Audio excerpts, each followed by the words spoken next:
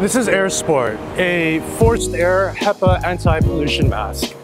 The air is sucked in through here, through this canister, pushed through this filter, along this hose, into the mouthpiece.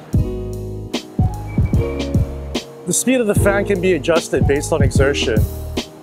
The Airsport addresses a problem with other masks in that you have to breathe a lot harder to get the same amount of oxygen.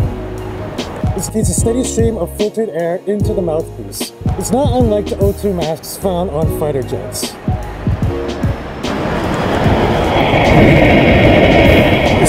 It's easier to breathe and the fumes weren't noticeable.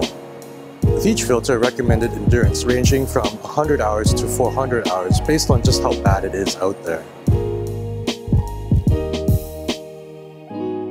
I really can't speak to the efficacy of these filters with various pollutants, but I can say all this incense resin is in the filter and not my lungs.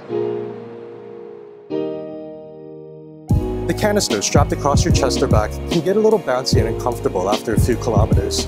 That and these filters are pretty unique, so you're likely to face limited options when looking for replacement filters. It may seem excessive, and it's more remedies and solutions to urban air pollution, but it's better than nothing on a polluted day, and may be worth serious consideration for those with pollution sensitivities. Check out our Facebook for more videos and subscribe.